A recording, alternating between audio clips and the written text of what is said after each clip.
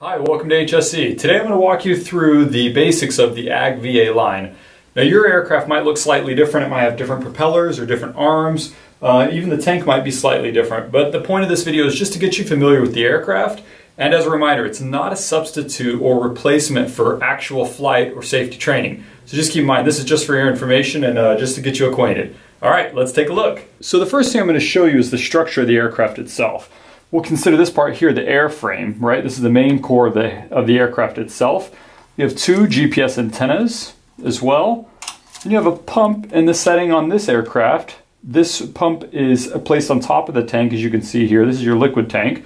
And some aircraft, this might be attached to the back or on a carbon fiber plate on the side as well. Keep in mind, these are customizable and replaceable. So it's just a DC pump, totally customizable by you.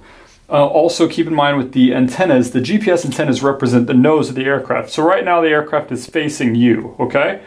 On the arms, these are the quick release arms. You've got the wiring harness here for the actual motor connections. The red and black wires, if equipped, are for your navigation lights, which we'll get to in a moment.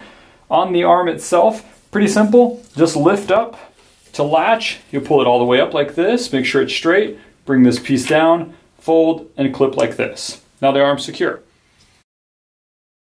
Now, if equipped, your aircraft will have navigation lights. So if I click that, you'll see navigation lights at the bottom flashing. And the battery for those, you'll see, is tucked right back here. Just unplugs right here at this connection. Move that antenna out of the way so you can see it. Is how you disconnect and charge that battery. Okay, there's another video for charging.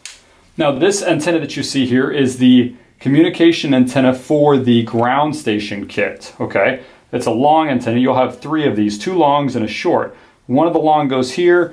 The other one goes on the actual ground station comms box, which there's another video for. If we notice behind this particular arm, so mind you, the antennas here represent the nose of the aircraft. So this is the left side of the aircraft. If I lift this arm up, you'll see a pin. But this is the pin where the booms attach. Booms attach here, and the structural beam connects here at that pin. And at the back of the aircraft here, now we're at the tail, facing you, you'll see your battery connectors and a status LED in your tank. Lastly, on this side, you'll see two gray antennas. Keep these out of the way of this arm, particularly. Make sure they never get closed or squished in there. This is the antenna cable for the Futaba controller. Now I'm going to show you also the propellers on this particular craft as well. Great, now that we have the motor arm extended and securely latched here, best way to unfold these propellers is remove a Velcro strap, or yours might have a zip tie on it or your own device, whatever it is, remove that. The reason that these are here is basically so that when the arms are down and you're carrying the aircraft around, that these propellers don't swing down by gravity and scrape on the ground or get caught on things. Now all you'll do is just pull these apart, okay? Straighten them out. And on your pre-flight checklist, you'll also notice that making sure that these bolts here are also securely connected, that your motor is level and plumb, and that everything is secure at the airframe as well.